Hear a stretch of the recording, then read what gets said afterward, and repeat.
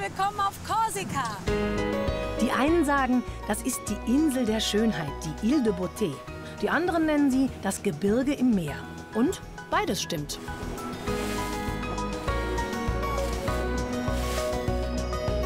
Wow, festhalten, es geht los. Korsika gehört zu Frankreich und ist eine der großen Inseln im Mittelmeer. Wir bereisen den Norden zwischen Calvi und Bastia und machen einen Ausflug ins Inland, um uns die alte Inselhauptstadt Corte anzusehen.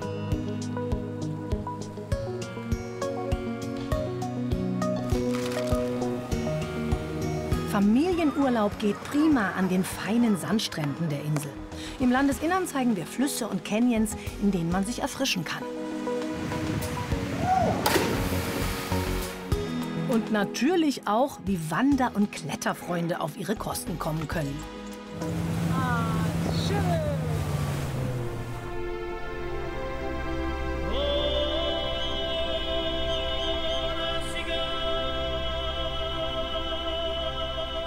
Korsika war schon 7000 Jahre vor Christus besiedelt, stand aber fast immer unter fremder Herrschaft. Protest gegen Besatzungsmächte hat hier Tradition, bis heute. Wer auf Korsika Urlaub macht, dem werden die Zeichen der Unabhängigkeitsbewegung überall begegnen.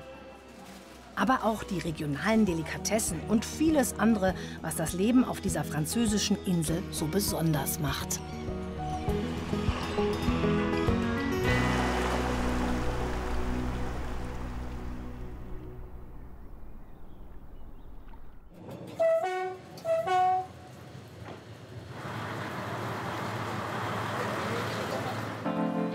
Diese Schmalspurbahn fährt an der Nordküste entlang. Oh, was ein Sound, oder? Auch eine gute Möglichkeit, um sich einen Eindruck von den Stränden hier in der Gegend zu machen. 22 Kilometer ruckelt das alte Bähnchen durch die Landschaft. Bereits 1888 begannen die Korsen mit dem Bau der Strecke. Und das Beste, die Bahn hält an fast jedem Strand.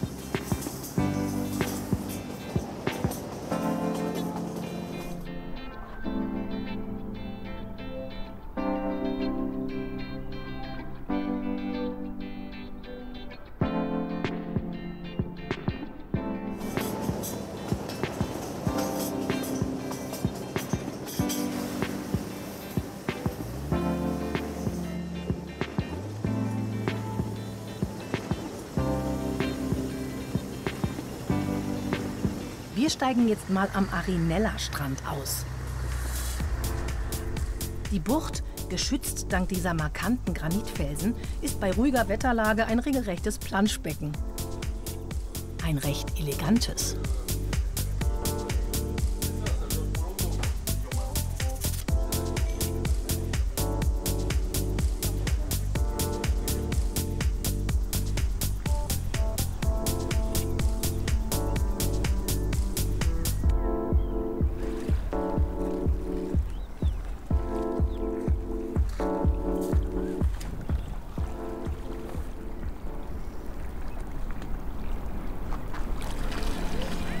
Wir fahren weiter. Nur ein paar Kilometer entfernt gibt es ein etwas ursprünglicheres Strandstück.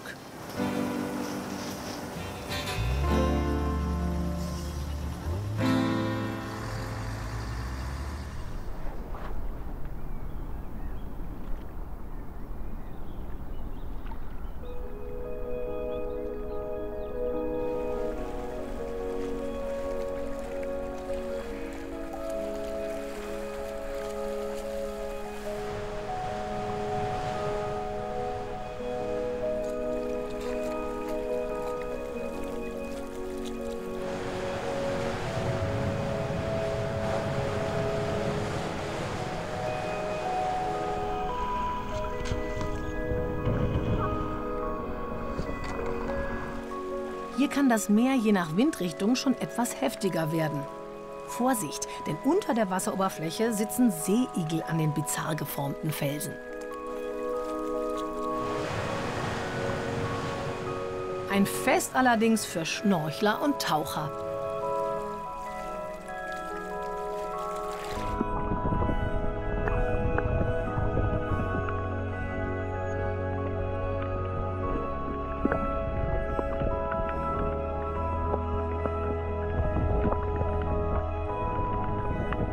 Das Wasser ist hier so schön klar wegen der Pflanzen, die hier wachsen.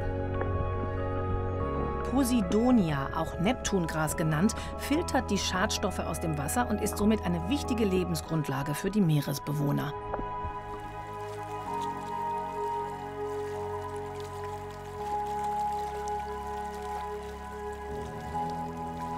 Auf geht's zur Klippenwanderung.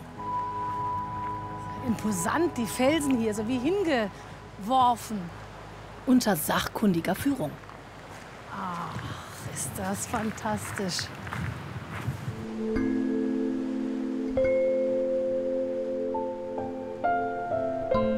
Wir sind am Punta Spano, rund 15 Kilometer nordöstlich der Stadt Calvi.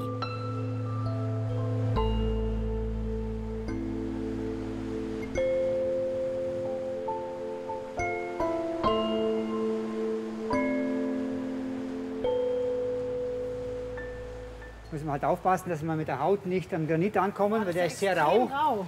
Da haben wir jetzt wirklich Hautkontakt mit wie so dem ein Granit. Reibeisen. Granit. Mensch, das ist eine richtige Kletterpartie jetzt hier. Ganze Schuhsohle aufsetzen. Hier muss man echt aufpassen, weil das so rau ist, ne?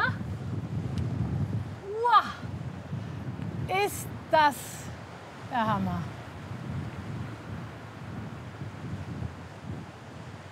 Gipfelglück sozusagen.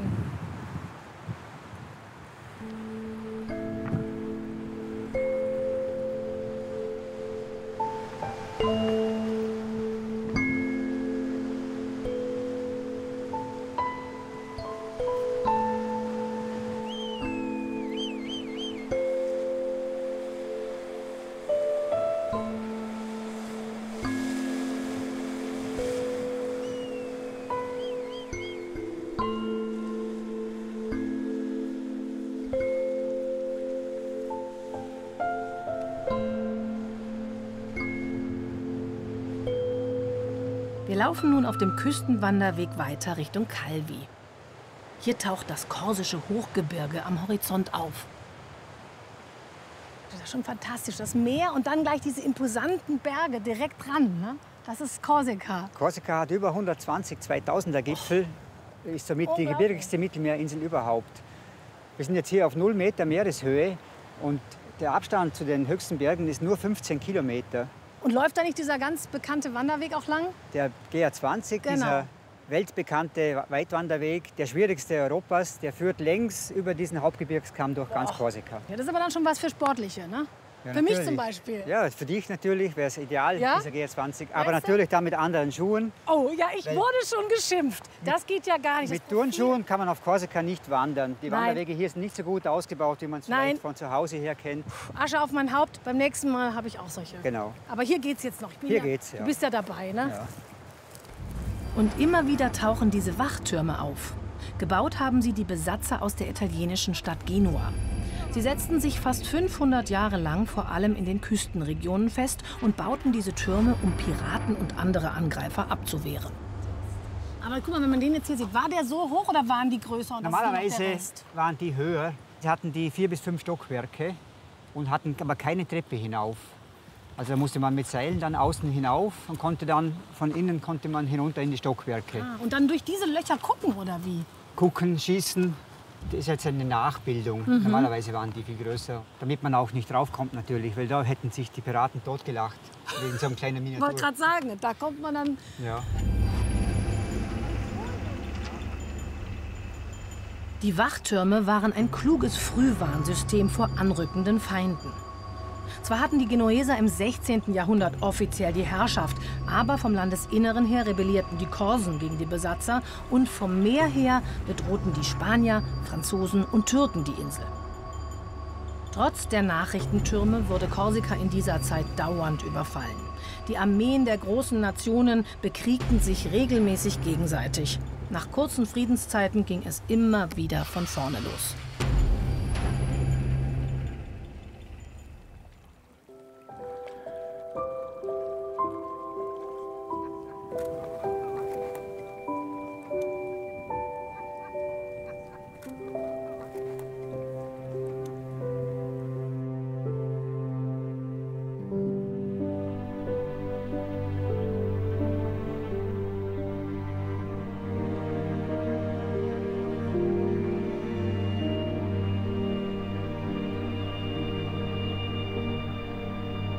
Zeit, schlafen zu gehen. Wir sind, wie viele andere auch, auf einem Campingplatz.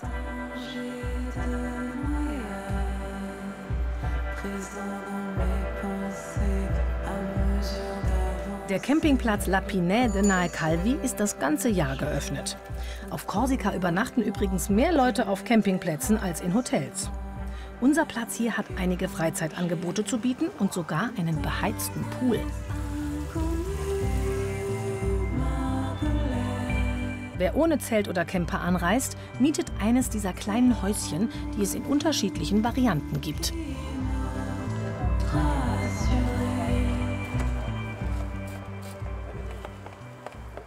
Das geht hier doch schon mal sehr gut los. Und es ist auch wirklich alles da. Ein kleines Bad, eine Küche. Da der rote Rucksack, Ton in Ton.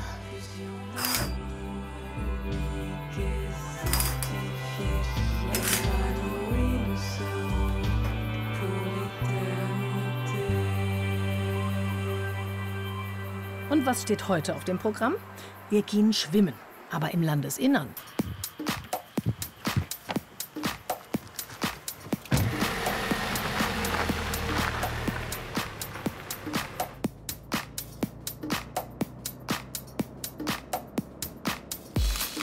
Von Calvi aus fahren wir in die Berge an den Badefluss Fango. Er fließt durch eines der schönsten Täler der Insel. Dann schauen wir uns den lebendigen Ferienort Calvi an und machen anschließend eine Schnorcheltour an der Halbinsel Revellata. Auf Korsika misst man die Entfernungen besser nicht in Kilometern, sondern in Minuten. Das heißt, wie lange die Fahrt dauert. Sonst verschätzt man sich bei den vielen Berg- und Serpentinenstraßen.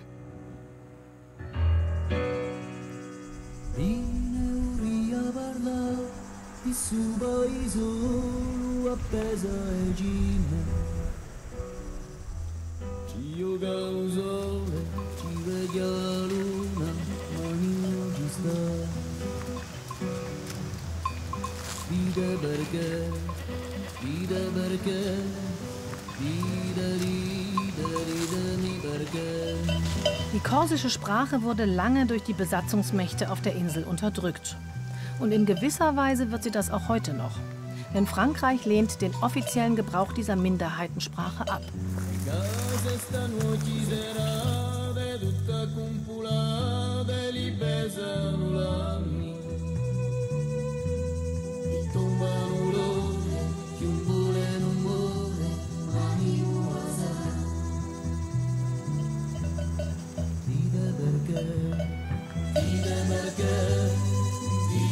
Oh, auch ganz würzig.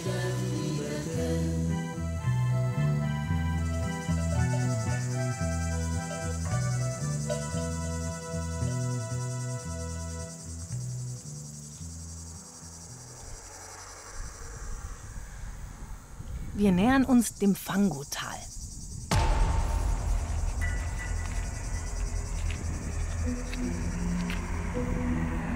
Hier hat eindeutig jemand auf das Straßenschild geschossen. Eine Form des Protestes. Viele Wegweiser auf der Insel sind kaum noch lesbar.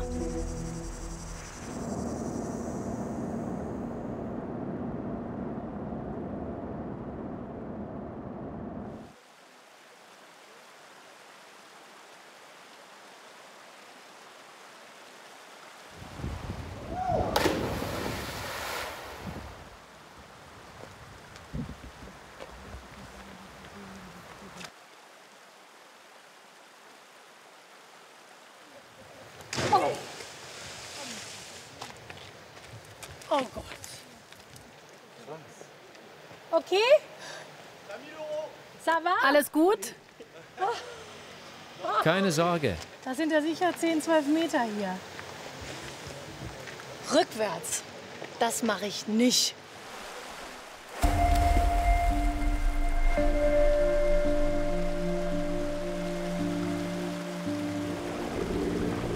Im wilden Fango-Fluss kann man herrliche Badewanderungen machen. Kinder sollten dafür aber sicher schwimmen können.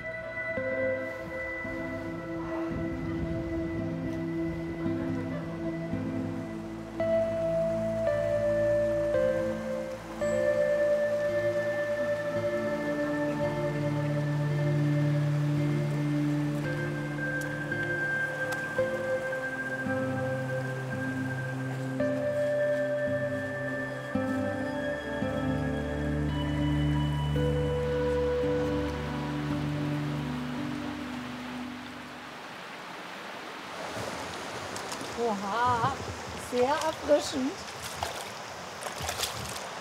Glasklar. 1, 2.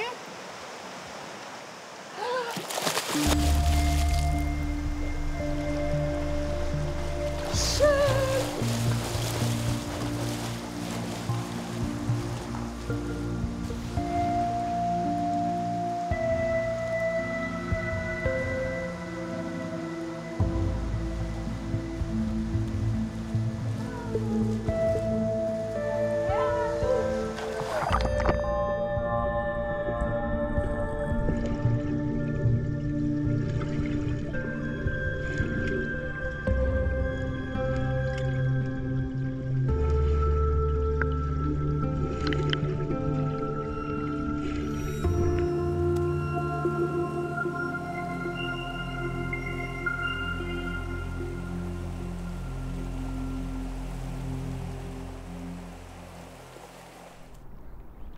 Zurück nach Calvi.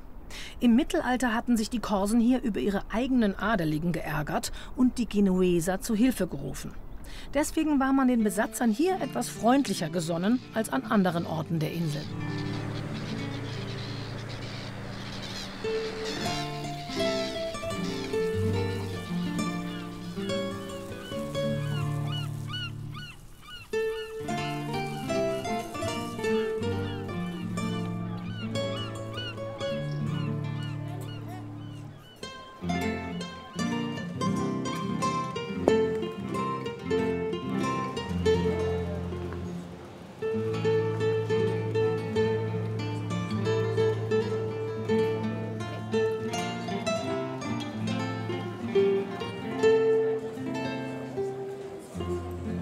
Die Zitadelle, die Verteidigungsfestung von Calvi, bot über Jahrhunderte den Einwohnern hier Schutz. Beim Aufstieg geht's vorbei an Kirchen und alten Gebäuden. Eines davon ist das heutige Hauptquartier der französischen Fremdenlegion. Hier sind wir jetzt. Ja, genau, ne? in Calvi, genau. Das ist die Bucht. Ja, hier hast du die schönen Strände. Ja, Und das hier ist ja diese Île-Rousse. Zugstrecke, diese Genau. schöne. Bist du schon gefahren mit dem ja, Zug? das war richtig schön. Und das Ganze, das nennt sich die Balagne.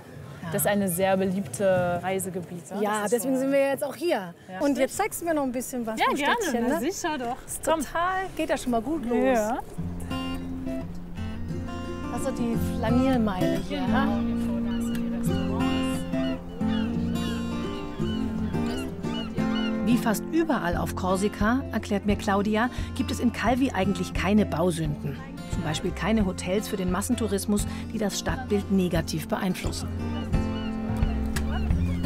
Oh, das ist auch relaxed hier, ne? Ja, du kannst direkt hier vorne. Ja. Am Hafen sitzen. Bonjour.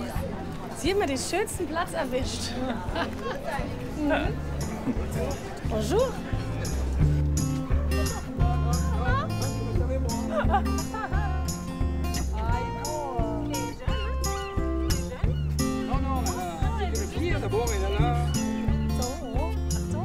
Achtung, Auto.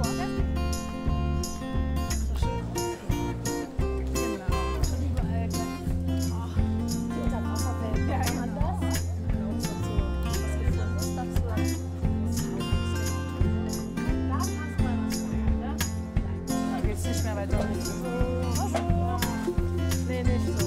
Nicht so? Jetzt da. Ja.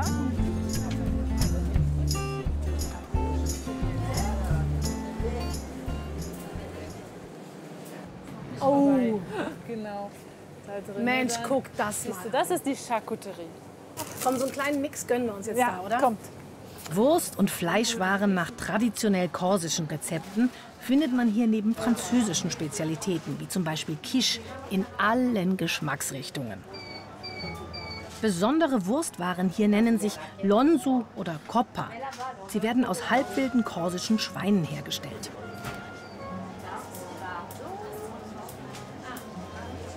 Ich weiß gar nicht, wo man hier anfangen soll. Ich liebe solche Läden. Die korsische Küche ist nicht rein französisch, sondern verbindet Einflüsse aus Italien mit denen aus Frankreich. So, was ein Laden. Hä? Da könnte ja wir jetzt stundenlang alles. kann man da drin Können wir jetzt stöbern. erstmal was kosten Ja. und probieren. Ne? Wir reißen das Brot. Ihr reißt das Brot. Ja, das wird jetzt, das ist gut. So. Genau, richtig. Oh, es hat aber eine gute Konsistenz. So, und jetzt zum Brot das wilde Schwein. Hier, das ist guten Appetit, korsisch. Bon Appetit. Bon Appetit. Bon Appetit. Französisch halt, ja. Bon Appetit. Und dann haben wir hier diese Auberginen, ne? Genau, gefüllte Auberginen, das stimmt. Brutsch, also Brutschot auch gesagt auf Französisch, das ist dieser Käse, das ist so Weichkäse. So. Aber würzig. Sehr fein.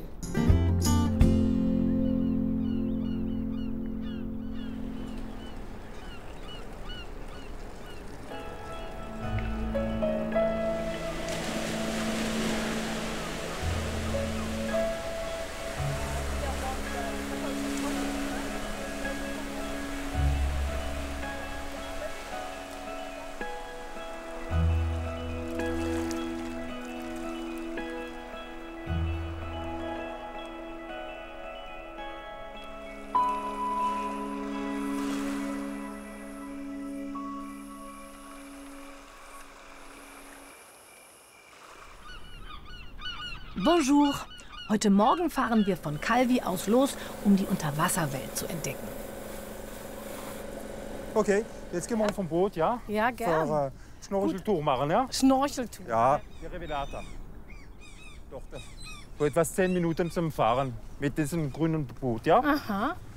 Warte, ich gehe am ersten drauf, ja? Das ist es. Ja. Okay, Schnorcheltour. Das Ja, klingt sehr Schnorcheltour, sehr ja. schmal. Aber du sprichst gut. Warum sprichst du so gut Deutsch? Ja, ich komme von Straßburg und meine Großeltern sind Deutsch gewesen, Französisch, Deutsch, Französisch. Und trotzdem, ja, kann ich Deutsch reden und auch Elsässisch reden, ja? Sehr schön, ja. Ich komme aus Freiburg, das ist ja ganz in der Nähe. Ja, das ist in Schweiz schon. Passt gut. Ja. Also fahren wir los. Los. Danke vielmals. Rein los. Jetzt geht's los für die Schnorcheltour fahren, ja?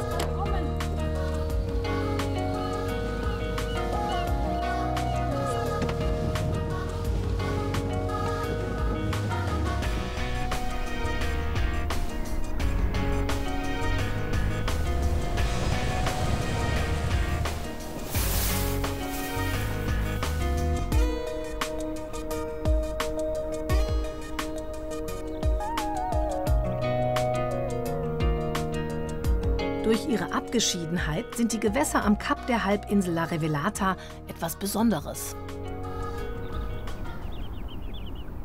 Wir haben schon warmes Wasser. Das sind jetzt etwas 25 Grad bis 20, 30 Meter. Das kommt davon die Tage, ja. Das ist schon gut.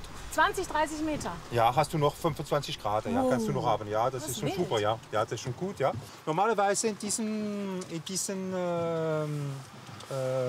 Uhrzeit kann man normalerweise Muräne sehen, ja. Oh. Weil die kommen jetzt raus, ist ein bisschen Die weniger sitzen so in den Löchern, ne? Ja, Oft sie so, verstecken die sich, verstecken ja, aber sich jetzt so, kommen sie machen raus für zu messen und das ist schön. Aber die machen nichts, die sind nicht gefährlich. Ja. Sie machen immer das mit dem Müll, aber das sehen ist so noch grimmig verwandt. aus. Ja, aber macht Spaß, was sehen, ja. Mal gucken, was Ja. wir entdecken. Jetzt kannst du kommen. Oh Gott, ich kann kommen.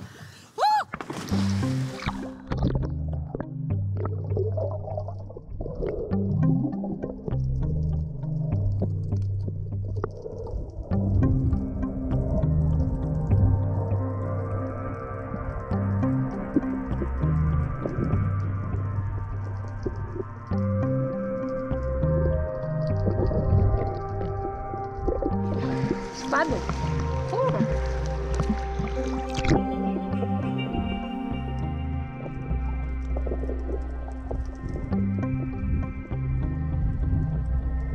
Die häufigsten Fischarten hier sind Dorade und Zackenbarsch, außerdem Mönchsfische, Meerbarben und Goldbrassen. Doch ihre Zahl ist durch moderne industrielle Fangmethoden immer weiter zurückgegangen. Der Tauchplatz La Revellata mit seinem Labyrinth aus Felsen, Tälern und Schluchten ist einer der schönsten rund um Korsika.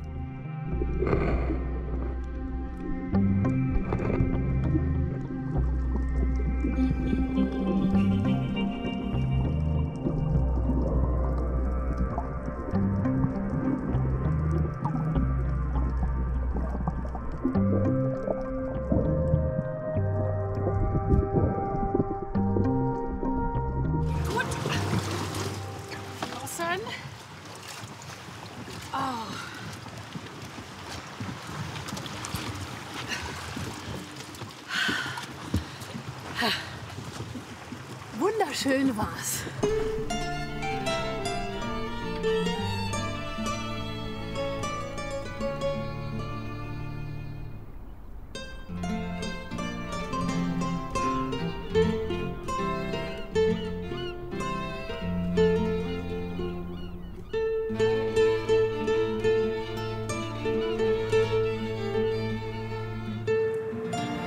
Jetzt fahren wir ein bisschen raus aus der Stadt. Und natürlich kann man immer wieder mal anhalten, wenn man was entdeckt.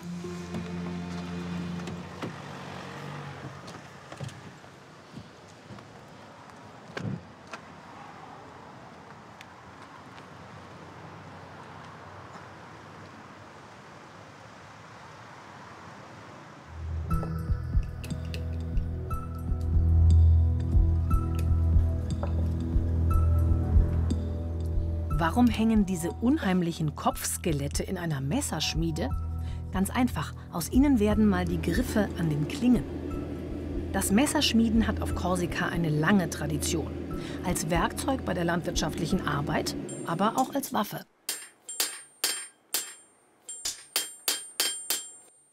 Eine messerscharfe Stahlklinge wird in mehrstündiger Handarbeit gehämmert und geschliffen.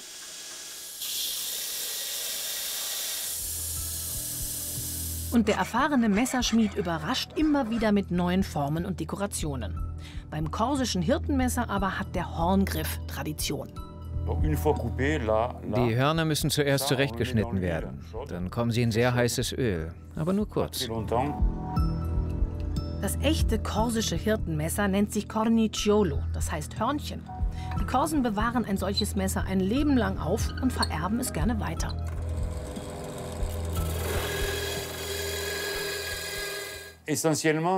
Man kann es hauptsächlich zum Essen benutzen, jeden Tag. Und man kann sich damit auch rasieren, wenn man möchte.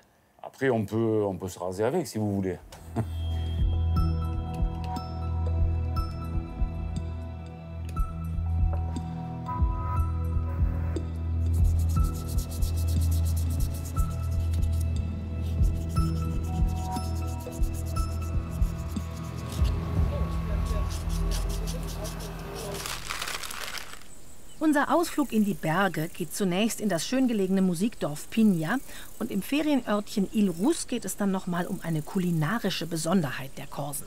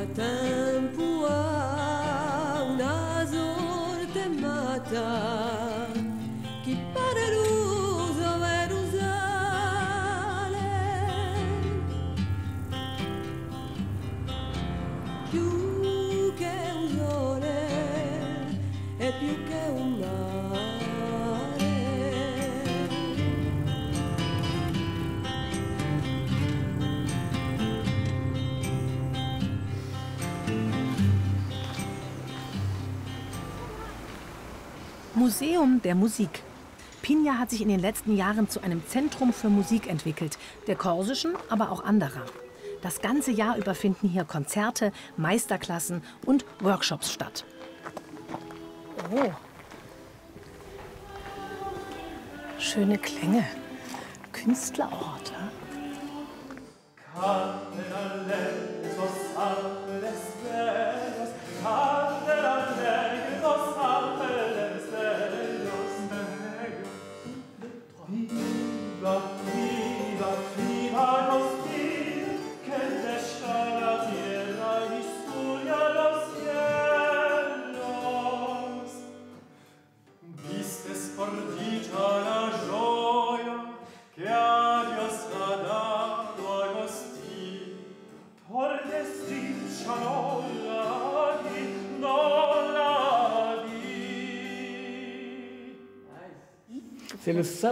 Das Musikkulturzentrum Voce ist für uns Künstler eine Woche lang unser Heim.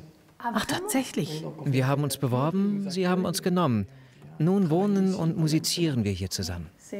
Das war sehr inspirierend. Vielen Dank, dass wir zuhören durften. Viel Glück noch.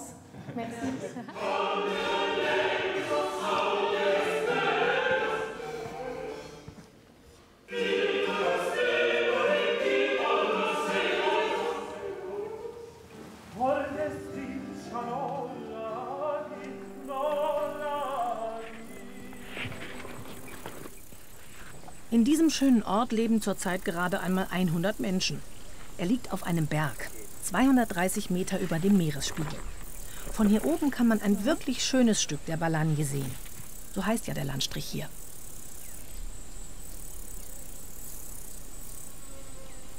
Neben der Musik wird in Pigna auch das Kunsthandwerk gefördert. Überall gibt es hier kleine Ateliers und Werkstätten, in denen man den Künstlern auch gerne mal bei der Arbeit zuschauen darf.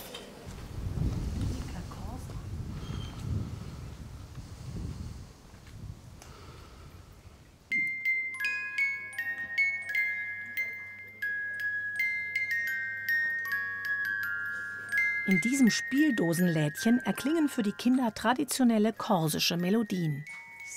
Das ist ein Schlaflied. Darf ich noch mal? Oh, das ist wirklich so süß.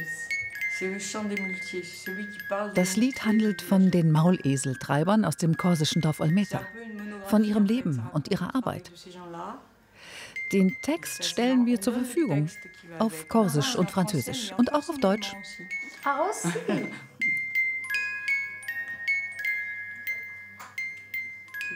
Die sind sehr schön.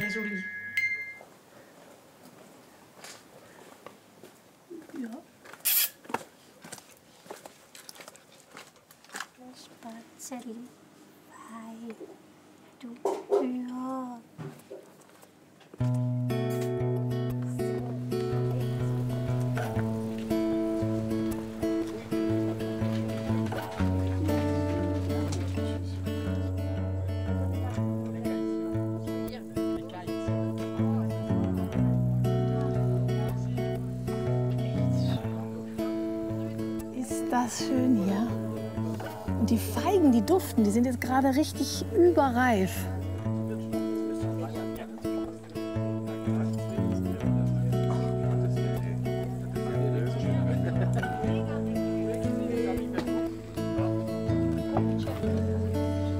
Oh, bonjour. Oh, sieht das gut aus. Ihr Eistee? Hausgemacht? Ja. Und Ihr Eis?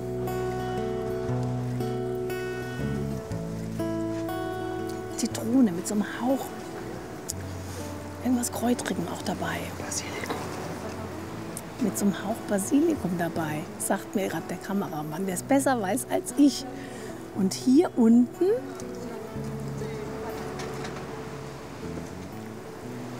Framboise, ganz eindeutig. Oh, also eindeutig Himbeere.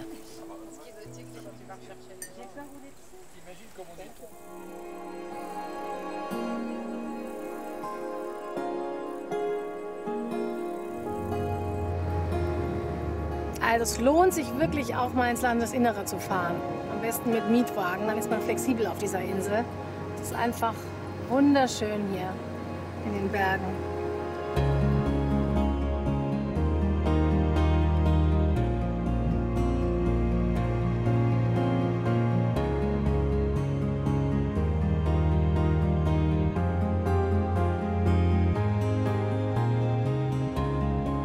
Auf Korsika wachsen viele Edelkastanien. Die Besatzer aus Genua haben sie pflanzen lassen. Ende des 16. Jahrhunderts befahl der Gouverneur, dass jeder Grundbesitzer 4 Bäume pro Jahr pflanzen solle. Denn aus Kastanien kann man Mehl herstellen und Brot backen. Oder einen Brei herstellen, den die Korsen Polenta nennen.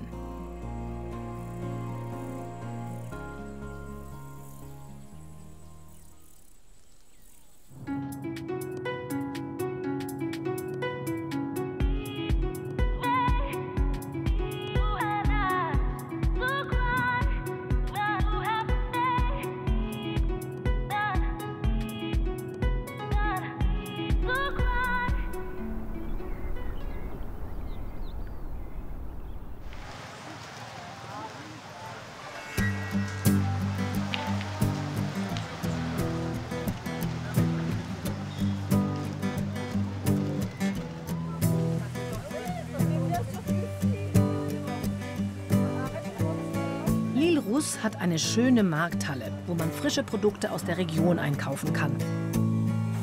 Aber auch in den schachbrettartig angelegten Gassen und Straßen findet man viele Geschäfte mit kulinarischen Verlockungen.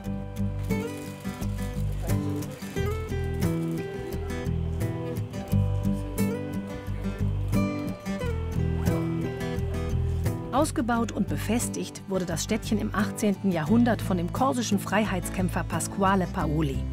Hier seine Marmorbüste. Man ist stolz auf den Freiheitshelden. Das sieht man auch an den vielen Zeichen der korsischen Unabhängigkeitsbewegung.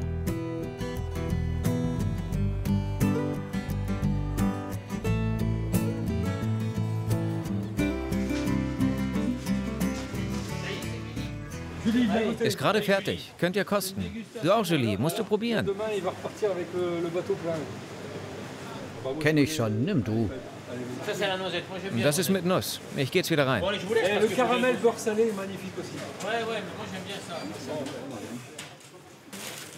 Die Kekse, die hier verkauft werden, na, genau, die werden mit Kastanienmehl gebacken.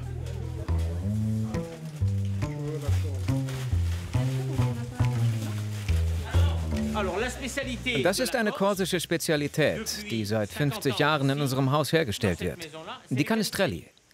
Und ich zeige Ihnen jetzt, wie man die Canestrelli mit Kastanie herstellt. Zuerst nehmen wir Weizenmehl und dann Kastanienmehl. Sehr viel Kastanienmehl.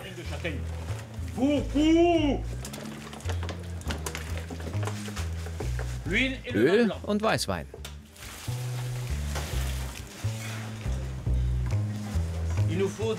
Das Ganze wird nun 2 bis 3 Minuten geknetet.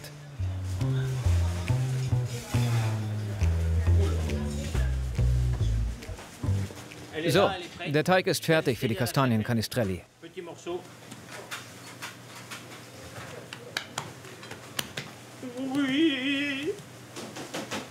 Noch ein bisschen Mehl.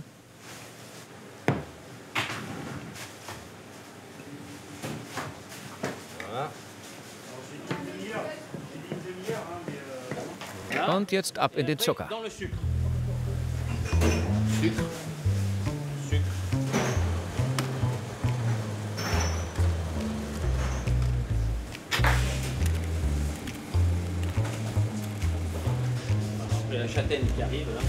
Die mit Kastanien sind hier. Und da backen die mit Schokoladenstückchen. Riech mal.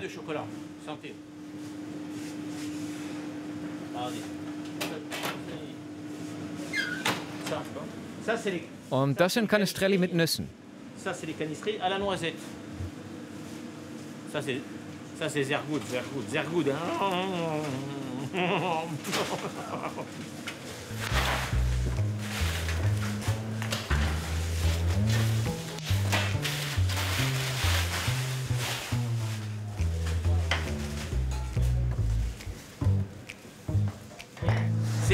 Das ist Lilia, meine älteste Tochter. Sie arbeitet hier mit mir, seit sie 14 ist, in den Sommerferien. Und jetzt hat sie sich entschieden, in unserer Biskuiterie voll zu arbeiten. Bei uns wird das Wissen von Generation zu Generation weitergegeben. Das ist sehr gut. Das ist wundervoll.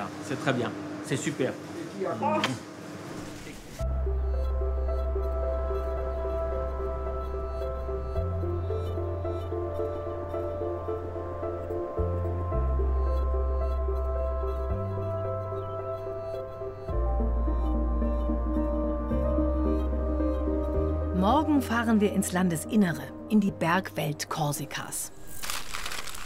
Erst geht's in die alte Inselhauptstadt Corte, dann machen wir eine berühmte Wanderung hoch zum Melosee.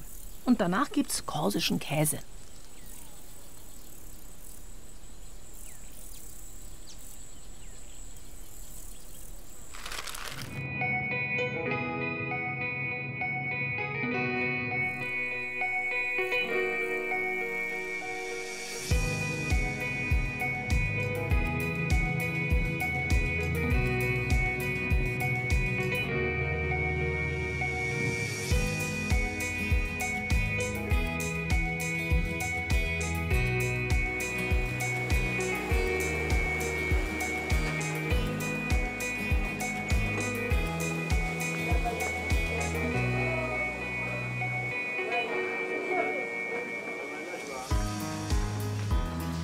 Die Stadt Corte hat eine mächtige Festung.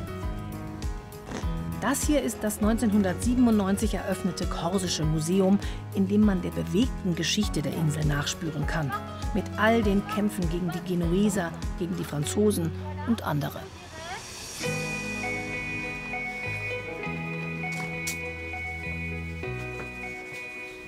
Bonjour. Bonjour. Hier in Corte, in der Inselmitte, ist man im Zentrum des korsischen Widerstandes, der Unabhängigkeitsbewegung. Schon immer zogen sich die einheimischen Korsen gern ins Inland zurück. Denn die Besatzer hielten sich meist an der Küste auf. Oh, hier wird man ja fast weggepustet. Uah. Corte liegt auf einem Hochplateau. Eine günstige Lage, die Region zu kontrollieren und von der Festung aus zu verteidigen. Ist das ein fantastischer Rundumblick.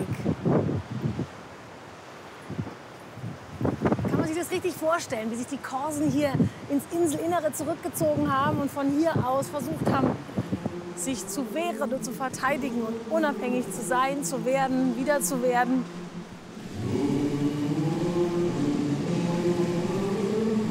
Im 18. Jahrhundert war Corte für 14 Jahre die autonome Hauptstadt Korsikas.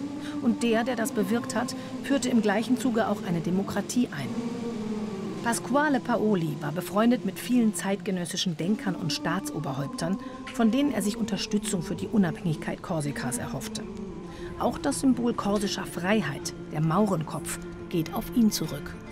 Tutti ribelli, tutti fratelli, finché lo taserà. Un sangue rosso per lo rinforzo sempre rinascerà. Paoli gründete in seiner Regierungszeit auch die Universität von Korsika, die es seit 1981 wieder gibt. Der Ruf nach Libertà, nach Freiheit, ist auch im 20. und 21. Jahrhundert noch nicht verstummt. Vor allem nicht in Corte und besonders im Studentenviertel, mit seinen netten Lokalen und Cafés an der Hauptstraße in Richtung des Paoli-Platzes.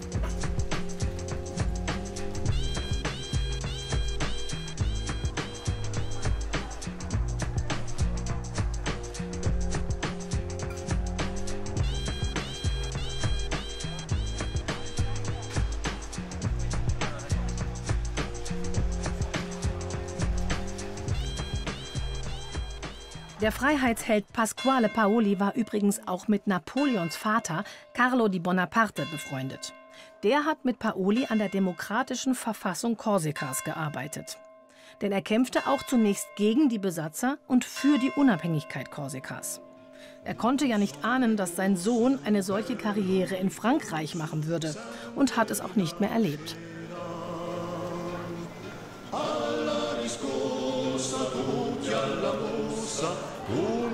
Jean-Pierre Gaffori ist ein weiterer korsischer Held. Er nahm 1746 den Genuesern die Festung von Corte weg und hatte auch eine sehr heldenhafte Ehefrau, die bei der Eroberung kräftig mitgeholfen hat. Das ist unglaublich. Man kann hier noch die Einschusslöcher sehen. Das ist wirklich Geschichte zum Anfassen. Die erinnert an diesen immerwährenden Unabhängigkeitskampf, der hier auf der Insel überall ausgefochten wurde. Bewaffnete Gruppierungen sind heute weitgehend inaktiv. Aber die Zeugnisse des nationalistischen Widerstandsgeistes kann man auch an so idyllischen Plätzen wie in der Altstadt von Corte nicht übersehen.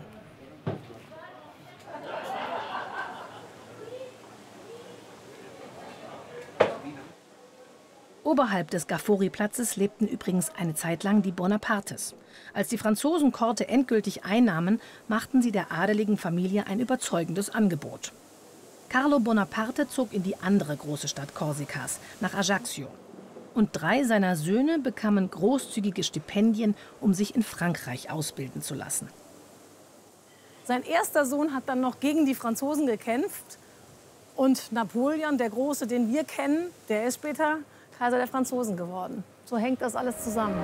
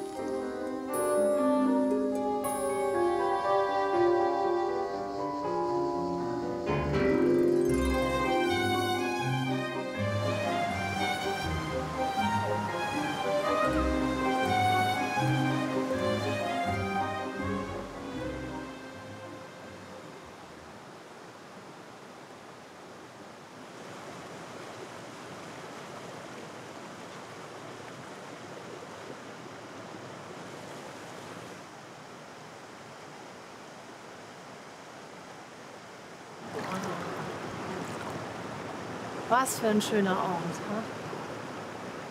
Erfrischend und so mittendrin in den Bergen.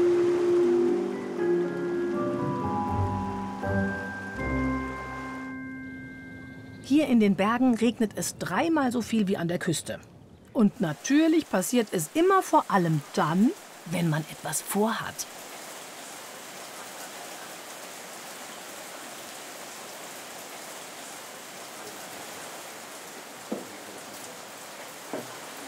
Oh.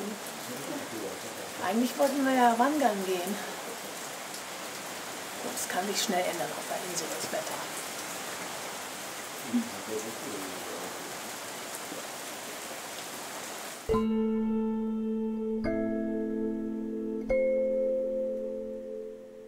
Edgar, hallo.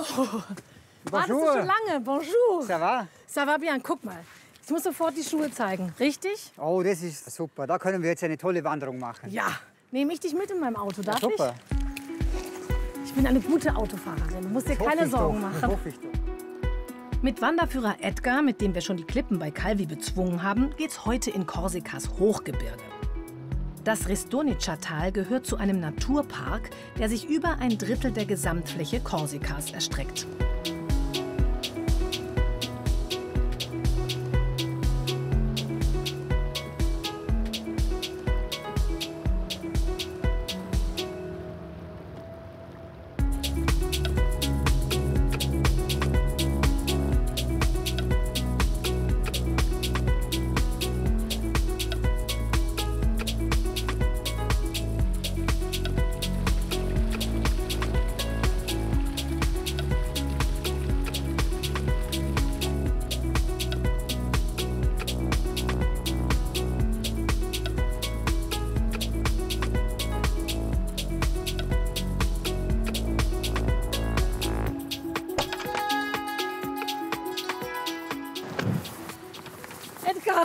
Es ist ja doch ein bisschen kalt, ne? Jetzt sind wir im Hochgebirge. Ja, auf wie viel? 1400 Meter Höhe sind Ach wir doch, hier. 1400, doch schon. Jawohl. Na, schau, ich habe ja eine gute Jacke für dich noch. Bin ich wieder nicht richtig ausgerüstet. Das ist ein bisschen peinlich, aber ja, die ist besser. Oh, das ist aber nett. Handschuhe haben wir dann auch noch, wenn du brauchst später vielleicht. Echt? Auf Korsika. Man denkt, man geht ein bisschen in die Berge und jetzt hat der Mann Handschuhe dabei. So, oh, Orientierung. Jetzt sind wir hier und wir wollen jetzt da in diese Richtung hinaufsteigen. Hier auf der linken Schulter oben, da liegt dann dieser Melo-See. Der ist dann 1700 Meter hoch. Wow. Zum Melo-See läuft man über Geröllfelder, die bis April schneebedeckt sind. Und für manche Abschnitte braucht man auch die Hände, um sicher vorwärts zu kommen.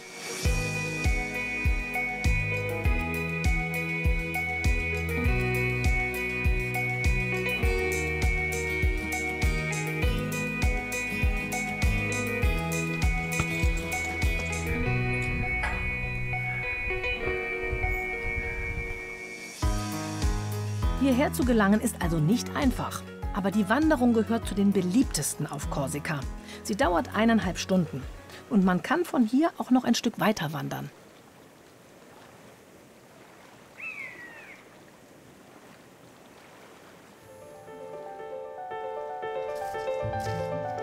Aber noch sind wir nicht da.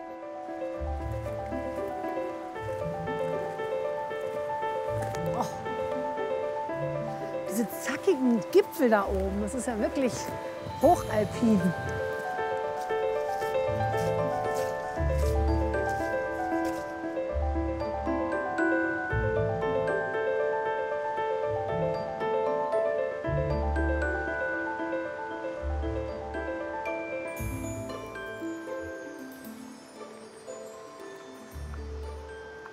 Ja.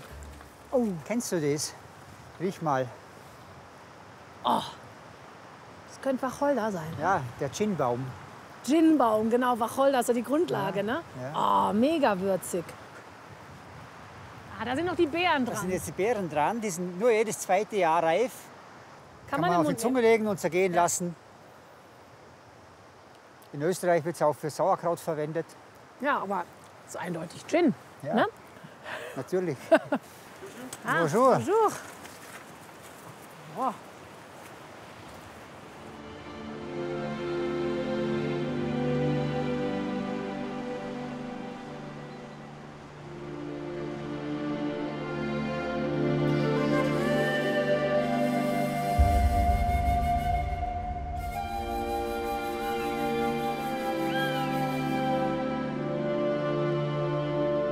Sehr erfahrene Wanderer können von hier auch den Weg Grande Randonnée, GR20, erreichen.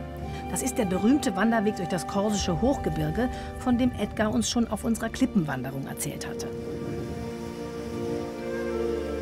Der Wind ist ganz schön frisch geworden.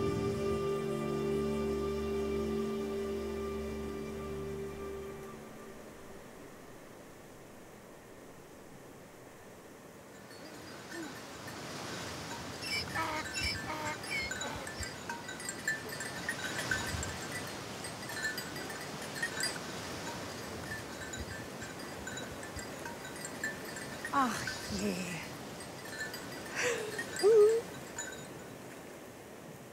Ja, das ist ja noch ein kleines dabei. Guck mal diese Ohren an. Und das ist so weiches Fell haben die, das denkt man immer gar nicht, ne? Die Zähne, die Zähne. Guck mal, der Kleine ist ganz vorwitzig. Sind die hier, gehören die hier zur... Die gehören hier zu und das ganze Material, das man hier braucht, wird mit den Eseln raufgetragen. Auf die Bergerie. Die ganzen Lebensmittel, die ganzen Gasflaschen und auch die Abfälle dann runter transportiert.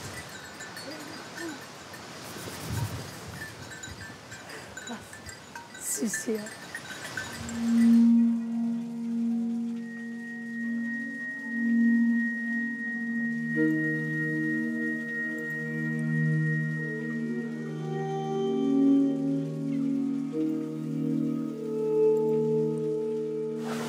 Die Getränke werden hier mit Bergquellwasser gekühlt. Es gibt zum Glück heute aber auch was Warmes zu trinken. Wir bestellen heiße Milch mit Kakao. Bonjour. Bonjour. Oh, jetzt schön warm. Oh, Ofen.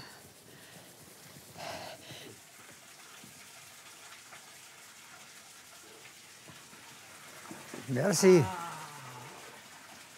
Das ist ja wunderbar. Fein warm. Merci beaucoup.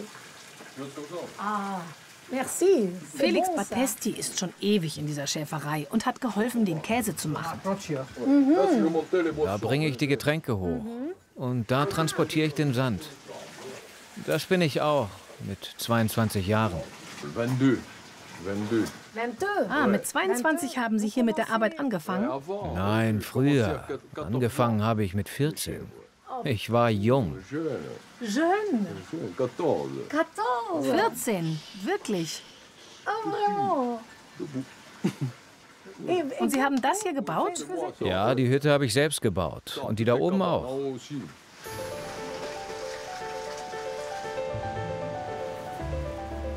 Wow, Gipfelglück auf Korsika. Wow, ich fliege weg. Wirklich. Ist das krass und wunderschön. Aber das Wunderschöne beim Wind hat auch seine Grenzen. Und es wird immer kälter und ungemütlicher.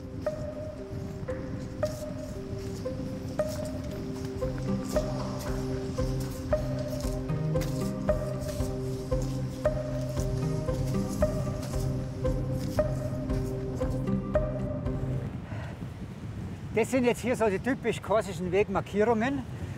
Die korsischen Wege sind nicht so gut ausgebaut, wie man es von zu Hause kennt, nicht markiert.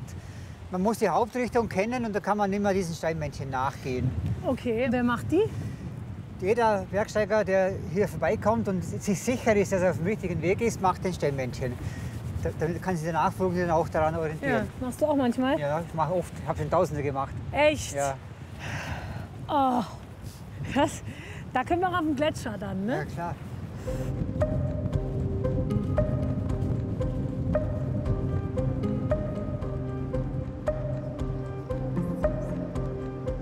Aber es ist schon einfach ein tolles Erlebnis, hier in den Bergen zu sein. Wirklich. Ich bin restlos begeistert. Das ist Donnerkatal ist auch eines der schönsten Hochtäler auf Korsika. Ja.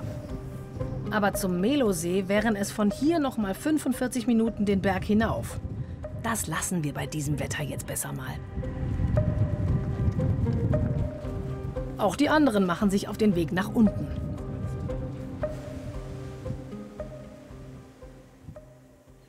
Schön, die Sonne wieder zu haben.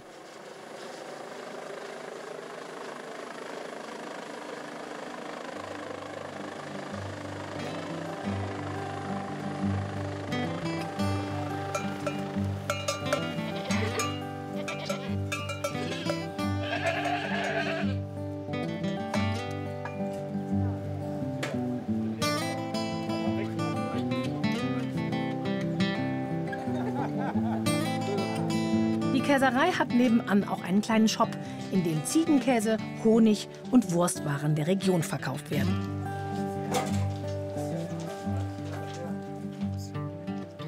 Und natürlich wird der Ziegenkäse hier auch hergestellt. Jeden Morgen nach dem Melken wird die Ziegenmilch erhitzt und es kommt ein wenig Lab hinzu. 2 Stunden braucht es, bis die Milch gerinnt und der Bruch auf den Boden sinkt. Dann wird der Molkekäse in Abtropfformen gefüllt und später gereift. Oh,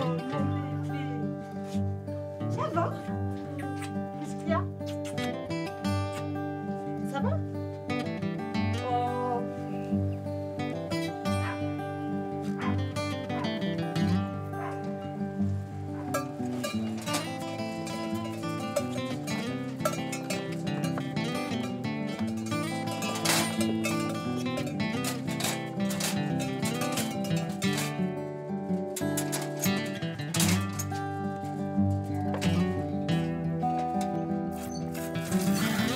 Claire melkt auch noch mit der Hand. Der Käse ihrer Familie hat eine lange Tradition. Wir machen korsischen Käse, den typischen für Zentralkorsika. Er heißt Fromage Venaqué, auch Broccio genannt. Er ist ein bisschen wie Ricotta in Italien.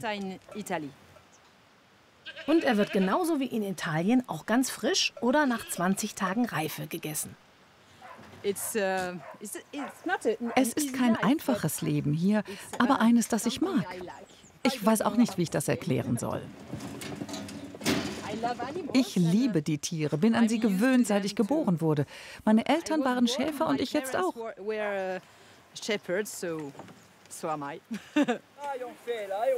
Ihr Vater Jean-Paul arbeitet mit. Mit 80 Ziegen hat er sich hier einst niedergelassen. Der verfallene Schafstall, den er hier übernommen hat, hatte weder Strom noch fließendes Wasser. Das ist mein Vater, als er jung war. Das sind mein Bruder und ich. Wir hatten damals ein Pony. Das war die Zeit, als dieses Gebäude hier errichtet wurde. Da war ich so 10 Jahre alt, vielleicht auch jünger.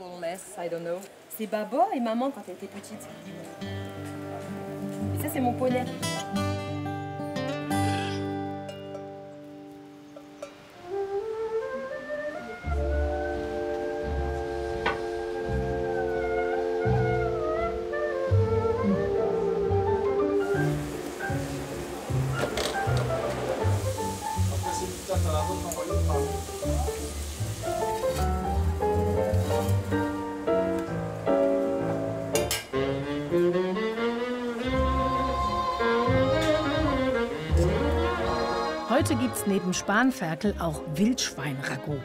Das haben wir bestellt und noch ein paar andere Kleinigkeiten. Oh, merci. Oh. Oh, merci beaucoup. Oh, guck mal hier. Die ganzen leckeren Schinkengeschichten und die korsischen Käse und die Feigenmarmelade, die man mit dem Käse natürlich essen muss. Und jetzt.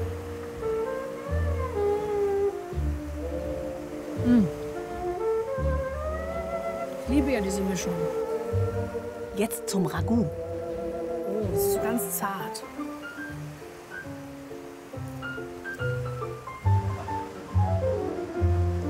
Schmeckt wie Gulasch, deftig, aber lecker.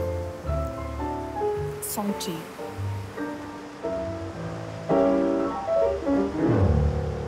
Morgen verlassen wir die Berge. Auf unserer Rückfahrt nach Norden machen wir einen Abstecher zum Archäologischen Museum von Mariana, fahren an einen großartigen Strand in der Bucht von Saint-Florent, nach Bastia und am Schluss ganz in den Norden nach Nonza.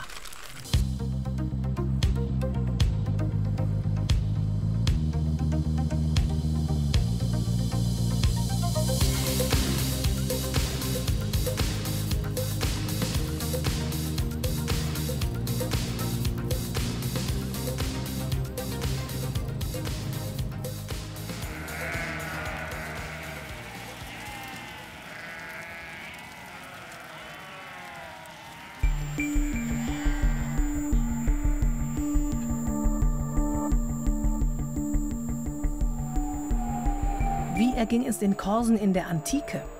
Auch schon in diesen ganz frühen Zeiten wurden sie ständig überfallen und besetzt. Erst kamen die Griechen, dann die Etrusker und schließlich wurde Korsika zusammen mit Sardinien eine römische Provinz. Die wichtigsten Städte waren damals Aleria und Mariana an der Ostküste. Allerdings scheint Korsika unter den Römern mehrere Jahrhunderte Frieden und sogar Wohlstand erlebt zu haben. Aber die Quellenlage ist dürftig und Frankreich hat auch erst sehr spät Interesse an einer archäologischen Forschung auf der Insel gezeigt.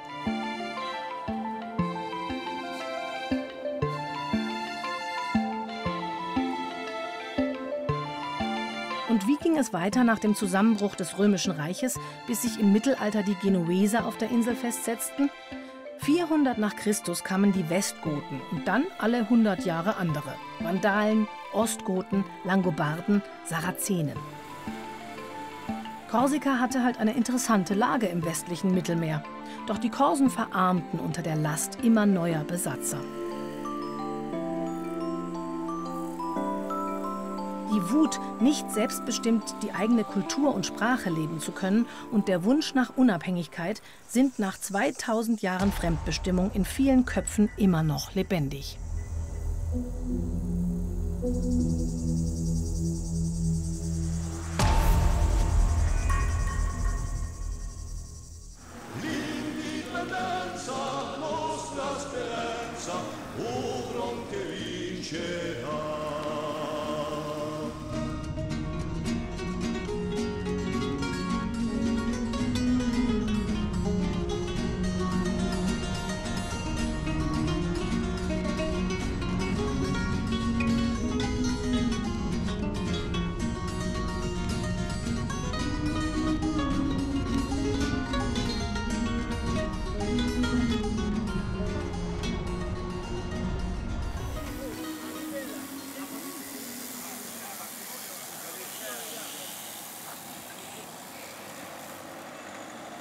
Wir sind in einer Gegend, die sich Nebbio nennt.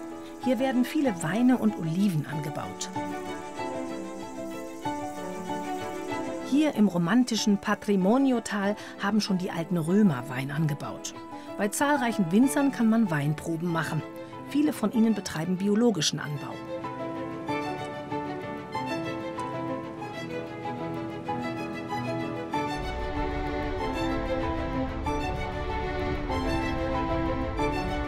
Saint-Florent ist ein wundervoller Ferienort mit seinem attraktiven Hinterland Nebbio.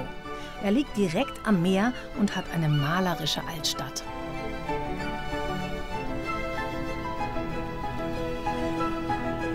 Als die gebaut wurde, war es hier aber alles andere als gemütlich.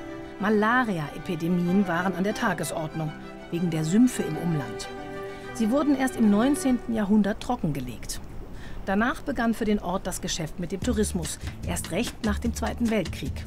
Da begann Saint-Florent zum Urlaubsziel des Jetsets zu werden. Deshalb wird der Ort heute auch oft das Saint-Tropez Korsikas genannt.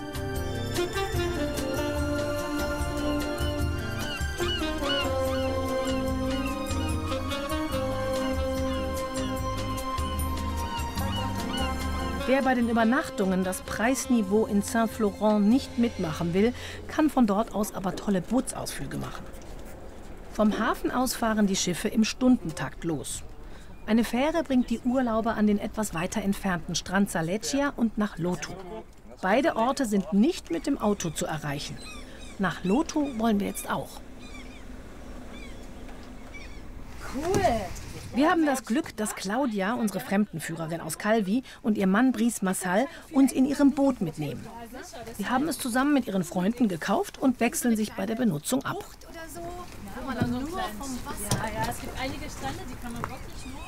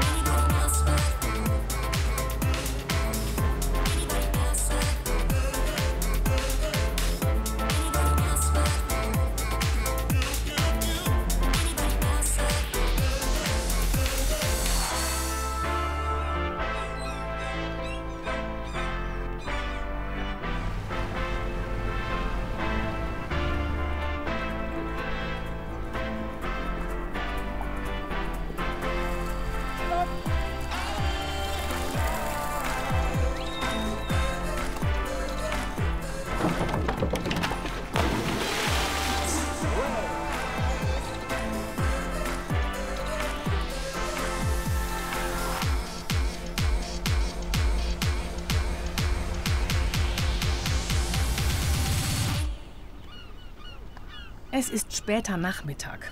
Viele Besucher sind schon wieder auf der Rückreise.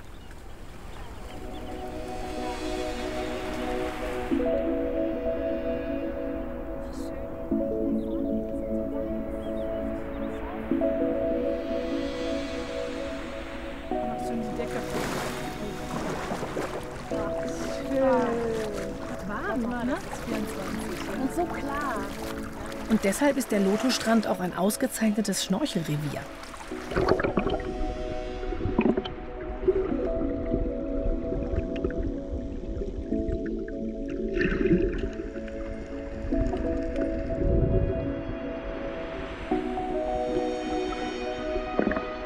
Auch für Anfänger, denn das Wasser ist seicht und in der Regel ruhiger als an anderen Stellen des Nordens.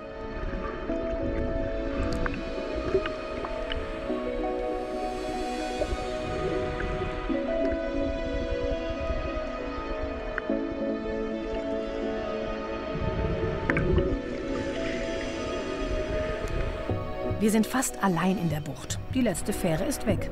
Wer jetzt kein eigenes Boot hat, muss einen 3- bis 4-stündigen Fußmarsch zurück nach Saint-Florent machen. So, Prost auf Korsika und vielen Dank, dass ihr mich mitgenommen habt. A salude. A salude. Gut. Natürlich gibt es Korsisches in unserem Picknickkorb. Genau. Oh. Merci. Sag mal. Korsika. Ja, Korsika. Es ist sehr intensiv.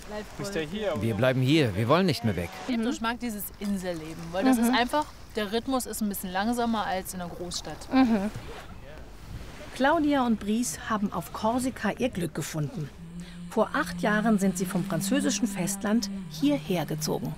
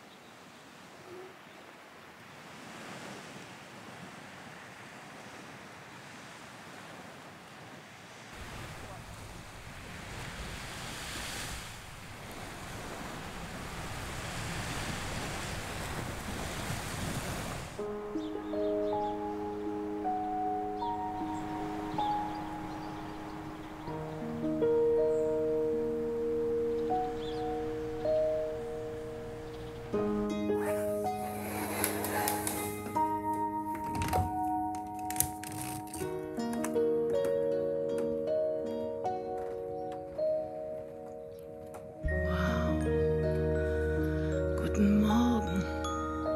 Bonjour. Ist das schön, so direkt am Wasser aufzuwachen.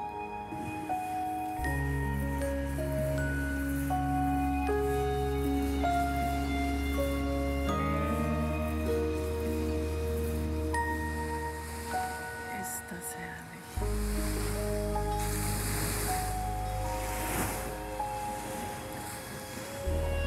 Da hinten liegt Bastia. Und ich mache mir jetzt einen Kaffee. Guten Morgen.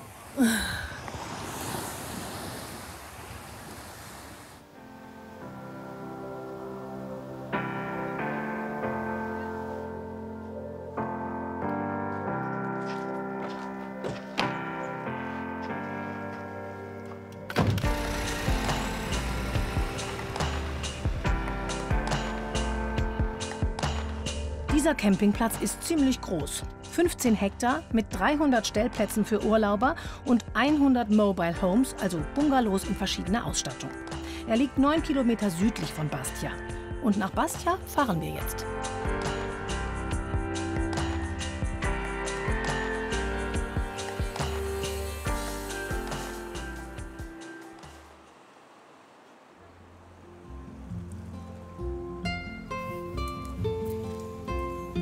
Das könnte doch jetzt auch ein italienisches Städtchen sein. Hier merkt man es besonders in Bastia, dass die Italiener hier lange Zeit waren und ihre Einflüsse hinterlassen haben.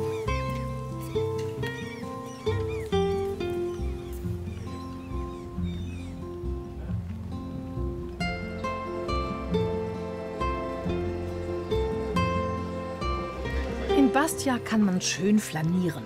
Der Platz Saint-Nicolas ist eine tolle Mischung von italienischem und französischem Flair.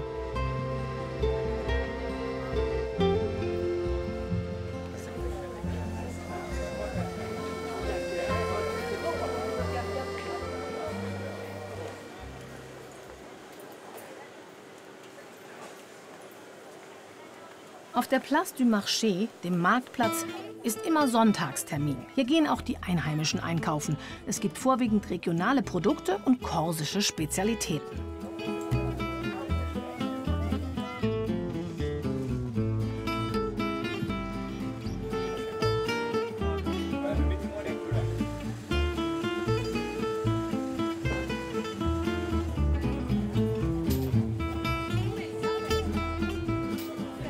Und natürlich kann man hier auch essen. Sogar spanische Paella. Aber eine echte Institution auf dem Wochenmarkt von Bastia ist der Stand Fritel Corse. Hier werden köstliche korsische Krapfen mit Ziegen- oder Schafskäse gebacken. Die sogenannten Beignets au bruccio.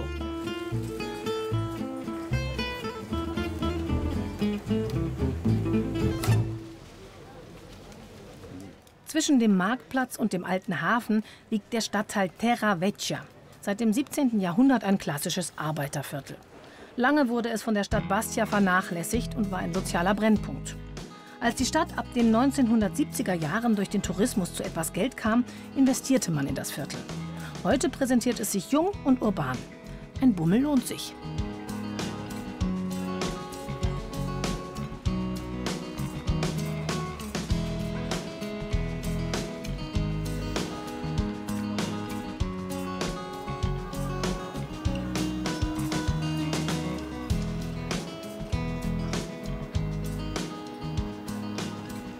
Auf die Terra Nova, die Festungsstadt auf dem Felsvorsprung, kommt man bequem mit einem Aufzug. Sieht fast ein bisschen futuristisch aus hier, aber das ist wohl ein Aufzug, der von unten nach oben und oben nach unten die beiden Teile der Stadt verbindet.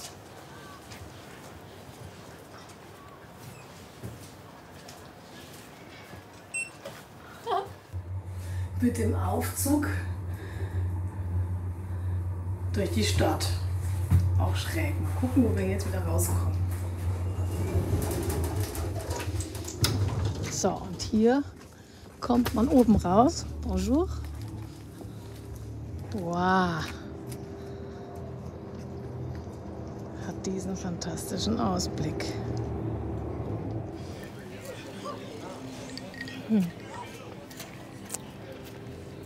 Also die Bar hat eine gute Lage, würde ich sagen, hier oben. Von hier kann man auch den großen Fährhafen von Bastia sehen. Er verbindet Korsika mit Sardinien und den italienischen Häfen in Genua und Livorno und den französischen in Toulon, Marseille und Nizza.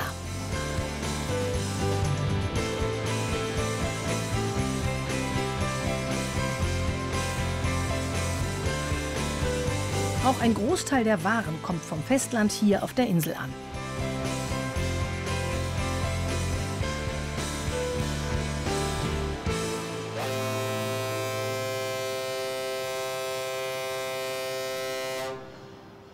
Wir verlassen die Hafenstadt Bastia und machen uns auf zu unserer letzten Etappe dieser Reise.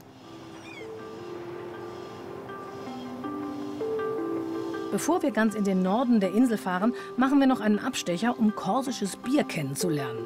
Das gibt's wirklich.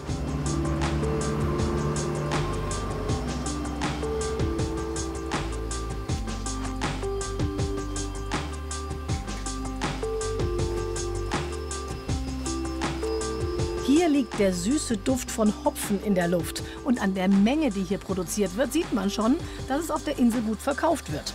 Korsika-Urlauber nehmen sich 1-2 Flaschen für zu Hause mit und machen eine Führung durch die Brauerei, die es Juli und August in französischer Sprache gibt. Bis 1996 gab es allerdings keine einzige Brauerei auf Korsika. Und dann hatten ein Insulaner und seine französische Frau Durst auf Bier und eine Idee. Aber hören wir uns die Geschichte noch mal genau von der Besitzerin höchst selbst an. Einmal besuchten wir ein Konzert der korsischen Band Mouvrini in Corte. Ich hatte großen Durst, wollte gerne ein Bier trinken und, da wir ja auf Korsika waren, ein korsisches. Aber zu meiner großen Überraschung gab es keins. Ich dachte, das gibt's ja überhaupt nicht. Und dann dachten wir, komm, dann lass uns eine Brauerei eröffnen. Das war der Anfang. Das war die Idee. Und dann haben wir uns Gedanken darüber gemacht, was könnte denn ein korsisches Bier ausmachen? Ah ja, das hier. Genau, das Kastanienmehl ist die Spezialität unseres Bieres. Es wird gebraut mit einer Mischung aus Malz und Kastanienmehl.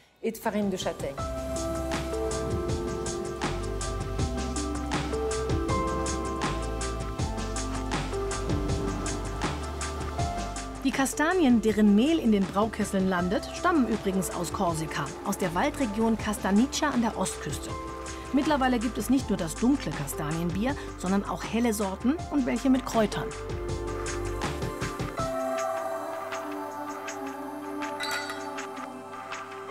Und übrigens auch jede Menge Nachahmer auf Korsika. Eine Bierkultur ist auf der Insel entstanden. Wir haben die Pionierarbeit geleistet. Und heute, 25 Jahre später, kann ich sagen, es hat sich gelohnt. Es läuft gut. Und wie sollte es anders sein? Sohn Hugo ist seit ein paar Jahren mit im Geschäft. Die Familiengeschichte wird weitergeschrieben. Bei diesem Bier haben wir ein Gleichgewicht gefunden zwischen einem bitteren und einem eher blumigen Geschmack.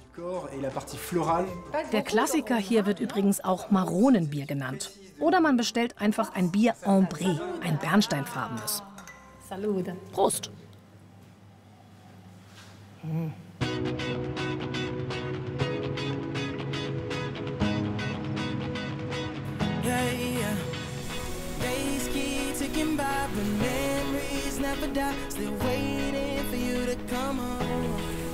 Südlich von Bastia, entlang der Ostküste hier im Norden, erstreckt sich ein fast 100 Kilometer langer, flach abfallender Sandstrand. Ein perfektes Revier für Beach- und Wassersport aller Art.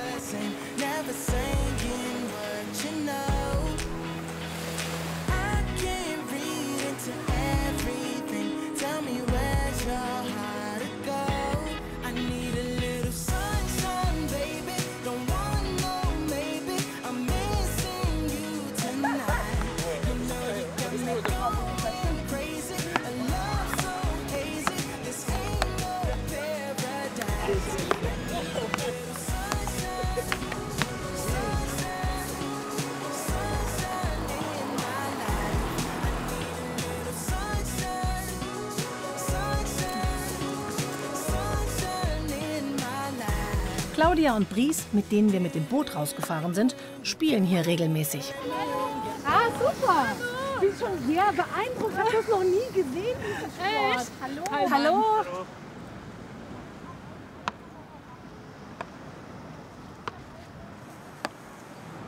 Das, was wir hier spielen, nennt sich Beachtennis. Es verbindet Tennis, Beachvolleyball und Badminton miteinander. Gut. Yes, sir. Ja. Und dann abschlagen. Das ist mega anstrengend, aber es macht einen Riesenspaß. Ja. Ja! Oh! Oh!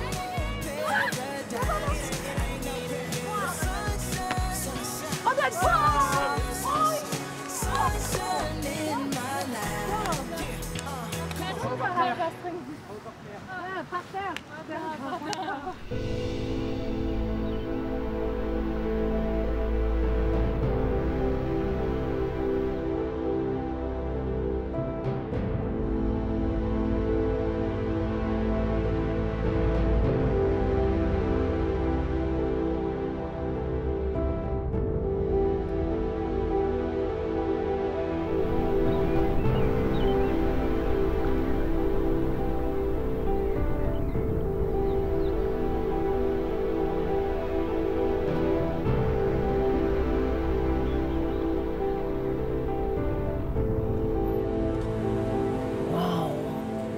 dieser Ort hier in den Fels gebaut ist.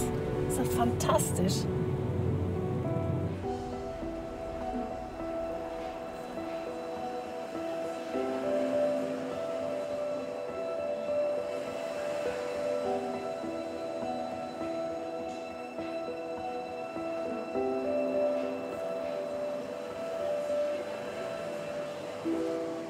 Schon Nonzas Kirche verrät, dass hier früher einmal viel mehr Menschen gelebt haben. Dafür kommt heutzutage im Sommer eine riesige Anzahl von Touristen in das bekannte nördliche Dorf am Kap. Unter dem Wehrturm, den diesmal nicht die Genueser, sondern Besatzer aus Pisa gebaut haben, führt eine steile Treppe an den Strand mit der eigenartig grün-grauen Farbe. Die ist entstanden, weil es hier in der Nähe bis 1965 eine Asbestfabrik gab.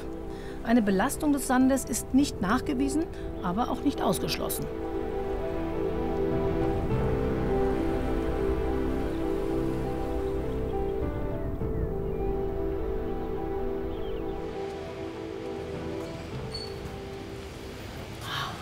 Da geht's jetzt hoch. Zum Turm von Nonza führt ein schmaler Weg zwischen den Häusern hindurch. Man steigt ihn hinauf für die Aussicht von dort oben oder auch für ein kühles Getränk. La Tour. Da wollen sie alle hin, wir auch.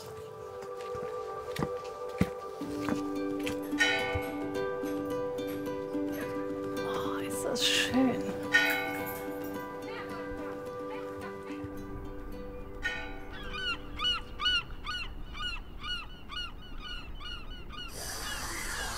Den Tipp, diese Bar zu besuchen, haben wir von mehreren wunderschönen Zuschauern bekommen. Und ich muss sagen, wir können uns auf unsere wunderschönen Fans wirklich verlassen.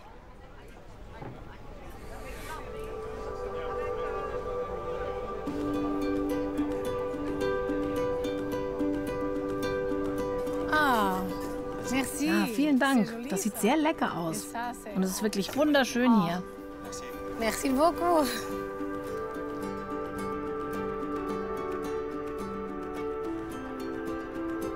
Von hier ist es nicht mehr weit zum Turm der Pisaner.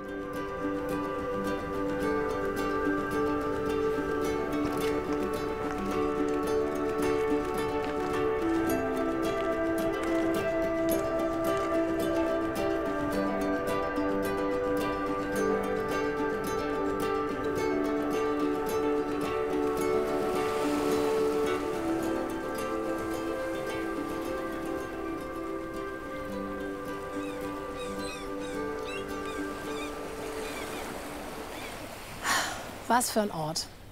Und ich finde, hier kulminiert noch mal so richtig alles. Die Berge, das Meer, die Küsten, die wechselvolle Geschichte. Und nach dieser Reise können wir doch sagen, die Insel wird zu Recht Insel der Schönheit genannt, oder? Ich sag ciao und bis zum nächsten Mal.